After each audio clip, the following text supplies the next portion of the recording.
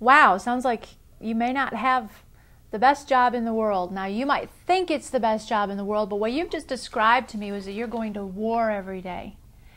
You're going into an environment where you feel a lot of pressure, and this is causing you to obsess even more about your weight, and this is making you uncomfortable, and at the end of the day, the only way that you can cope with it is binging and purging. That is a lot. You also say you recognize that this is triggering your unhealthy behaviors. All right, well, I'm going to pull a sheet from my own playbook. This is what I did. I was working in the music business. We worked with recording artists, very creative people. We went into board meetings, and I felt very much, I felt like it was really important that I looked cool, that I looked together, that I looked edgy and creative, because I thought, if I don't fit in with that, then they won't think that I'm a good marketing person, and they won't want to work with me, and all these, things went on in my head. Now, what I did may sound very radical to you, and it may not be for you, but I'm going to tell you anyway. I quit. I resigned my position. It wasn't entirely for that reason, but I was burned out.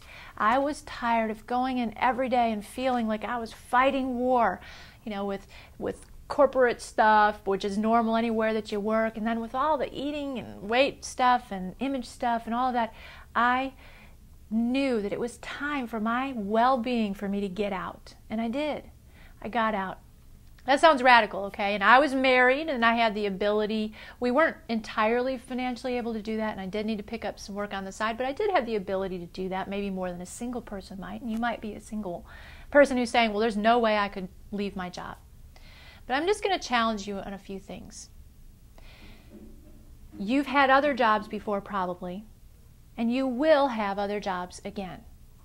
And if you are in an environment that is making you unhealthy and that is stealing from your life, I don't care how much money they're paying you, it's not worth it.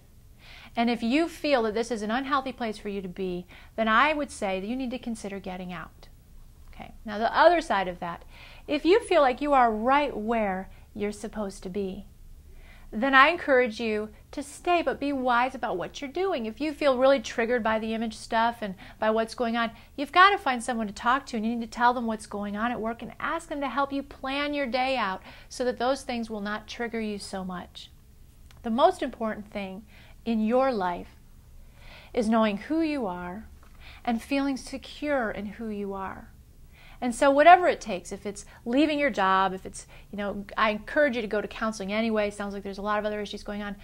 Really nail that down, and then don't let something like a job or a paycheck ruin the freedom that you really want to have. It may sound radical. I just think it's important to consider changing jobs is not the end of the world, and especially not when compared to finding a lifestyle that is more healthy and more happy.